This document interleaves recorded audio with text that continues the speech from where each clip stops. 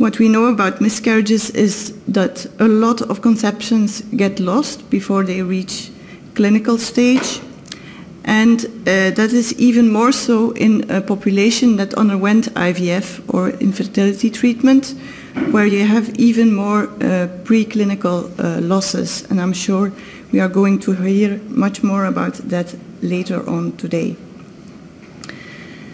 What we also know about miscarriages is that the risk of miscarriage is related to the maternal age. So we see an increasing risk of miscarriage, especially when a woman is older than 35, and then the incidence of miscarriage rises steeply.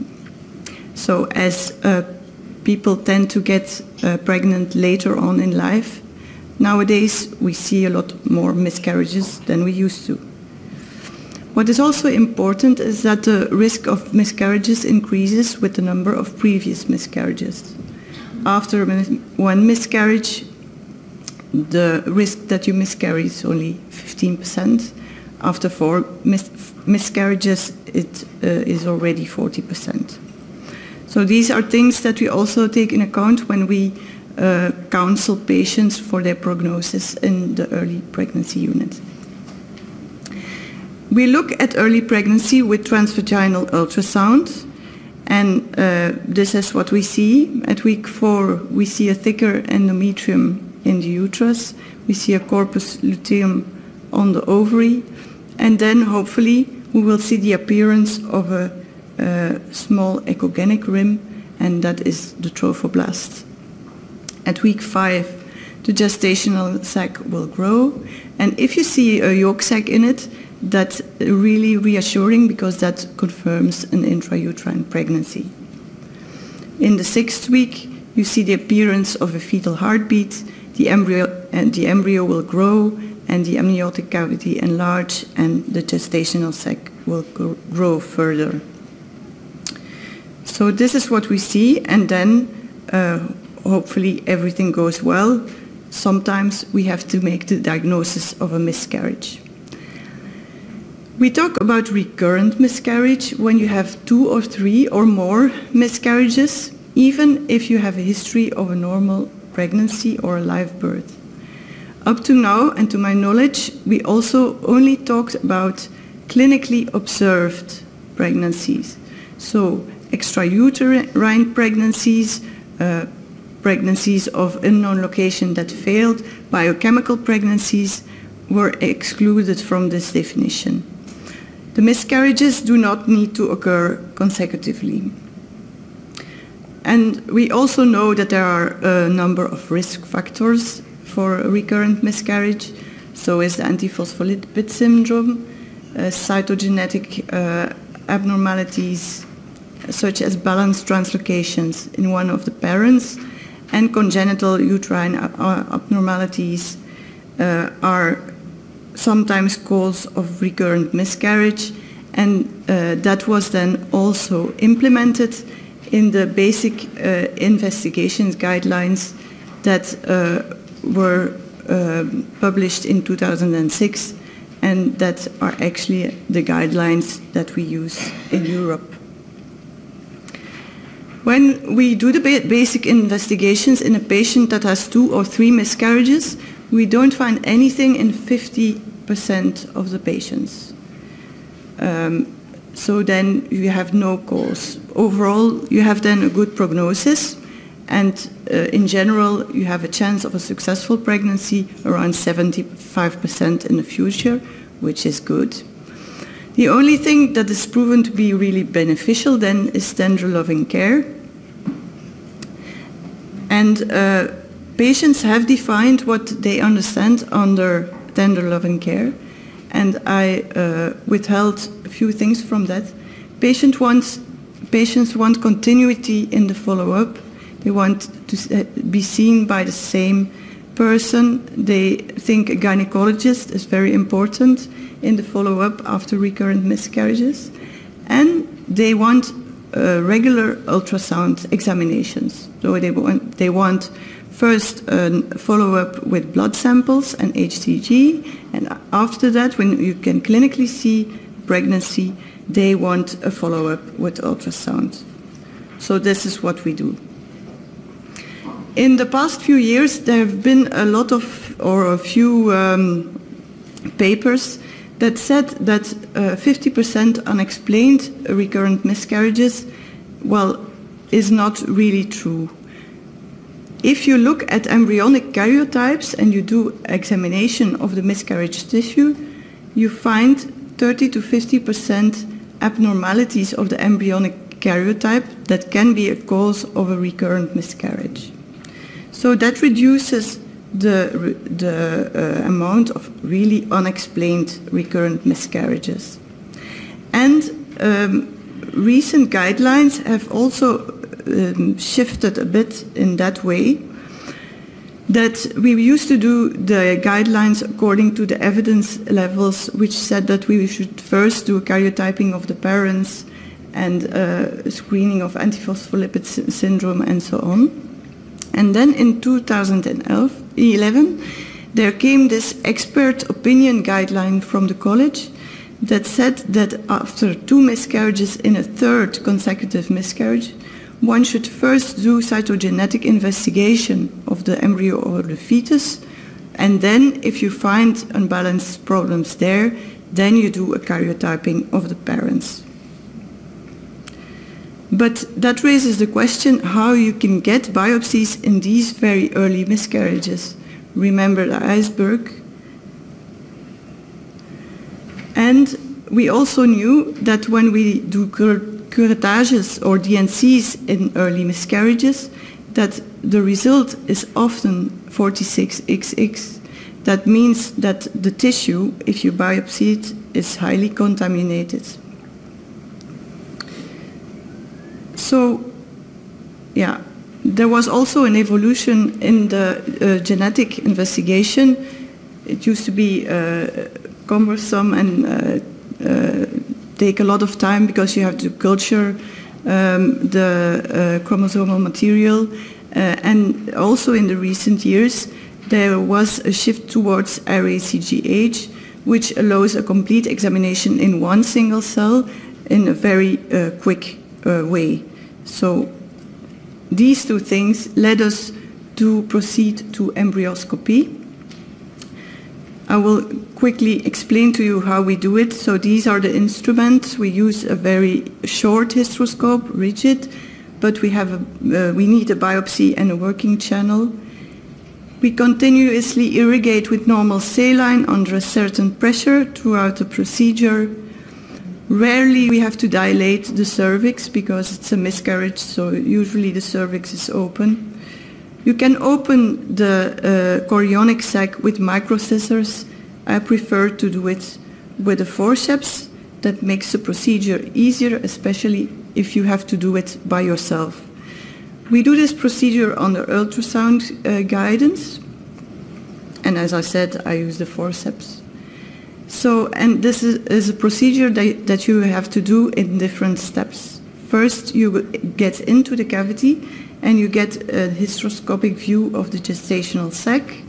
Then you will open the sac with the forceps, and you can see then the structures inside the sac, the little embryo or the yolk sac, as you see there. And then you can take a biopsy either from the villi or the embryo. So we go through this again. Here you see the chorionic sac that appears as an opaque sac inside of the cavity. You open it, I do it with the forceps, and then you wipe off the forceps so that you don't have any tissue from outside to get inside. You get inside the sac. First you see the chorionic villi, and then you can visualize the other structures, and you can look at the embryo. If you look at the embryo, of course you have to know what you have to look at and what is normal evolution. So we always compare it to the evolution as you can find on the website in the Carnegie stages. And then you can have a look at that embryo and see on the right side that you have an abnormal limb development for that stage. And here you also have facial defects like microcephaly. And these are things that are often described in papers from experts that perform embryoscopy.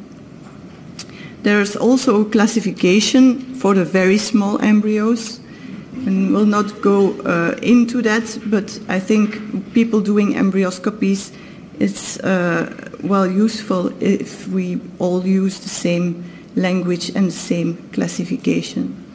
So you can find abnormalities in the limb developments and other localized embryonic defects, head defects, umbilical cord defects, all that can be described. And I started these embryoscopies as a research project, and of course I wanted to find a syndrome or something like saying trisomy 22 babies are always have limb defects or always have this or that. But that seems to be very difficult because actually the facial defects and the limb defects are the main thing that you find. I just want to show you a small clip. If I can open this. No, I'm not able to open this. You want to see the clip?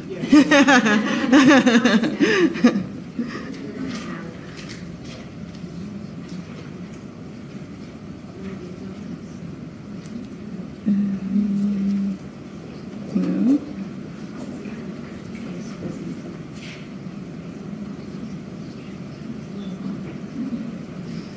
Okay, we're getting there.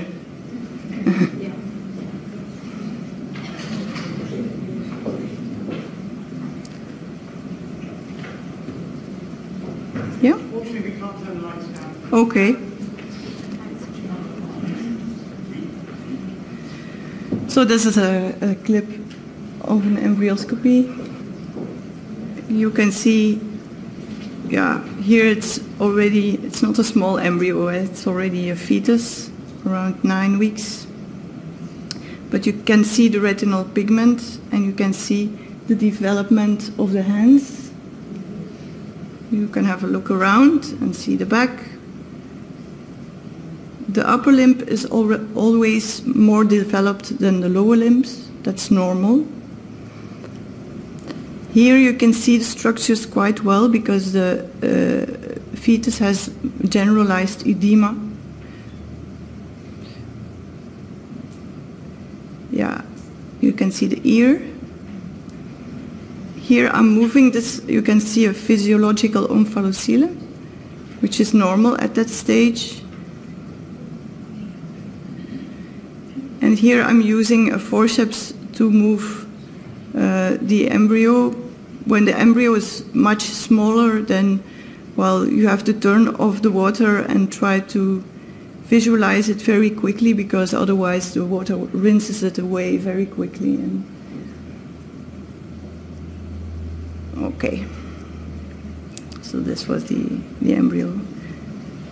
I hope you were able to see something. So,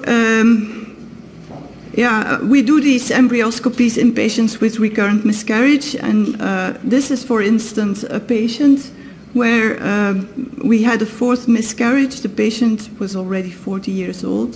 We did an ultrasound at 6 weeks where we saw an embryo, as you can see on top, with cardiac activity. But there was already suspicion of a lot of vascularization of the placental tissue or the trophoblast. So the ultrasound was repeated at 8 weeks in the regular follow-up.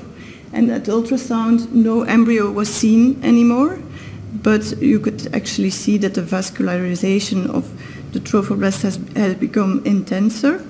And then we looked at it with embryoscopy, and there we could find the embryo, as you can see on the left, the embryo attached to the yolk sac. And you could see the chorionic villi. We took a biopsy, and it was a triploid embryo. And the pathology result was that it was a partial mole pregnancy.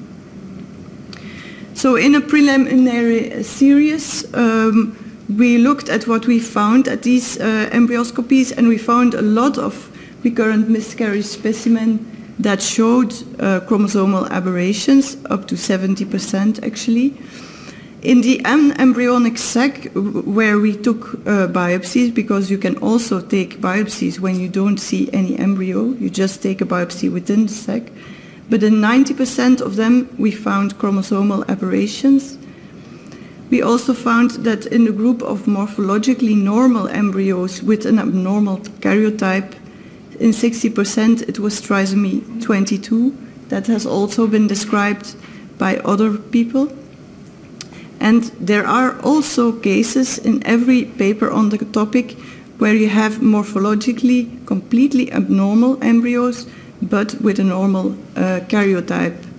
And therefore we are continuing our research that focuses on detection of lethal submicroscopic changes, and we do this with array CGH. So this implementation of embryoscopy in our daily care of recurrent miscarriage patients has been useful, I think. It's an operative technique which allows morphological examination and cytogenetic examination of the very small embryo. It also allows to take biopsies in embryonic sacs and with a minimal risk of maternal contamination. And I also think it has its place in the care of patients who suffer from recurrent miscarriage. And they can even benefit from it, although there is no actual cure for these genetic abnormalities. But patients with recurrent miscarriage want to know the cause of the miscarriage, and you can identify it with embryoscopy. Eventually you will find an aneuploidy, and that would help the patient in coping further. Especially elderly patients really benefit from knowing if the cause of this miscarriage was an aneuploidy. And of course we will continue to do research with it. Thank you.